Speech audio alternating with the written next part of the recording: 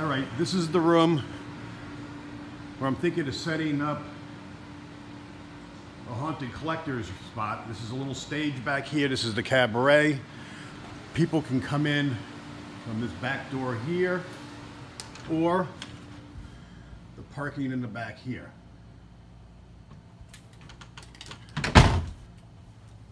This is the hallway that goes down to the theater. This room here is another room in which we can set up vendors. This is where we had Ken and everyone set up last time. And then you can head down the hallway here.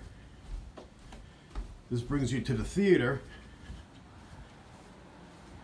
and the bar area, which we'll have open so people can have a cocktail, a glass of wine, beer.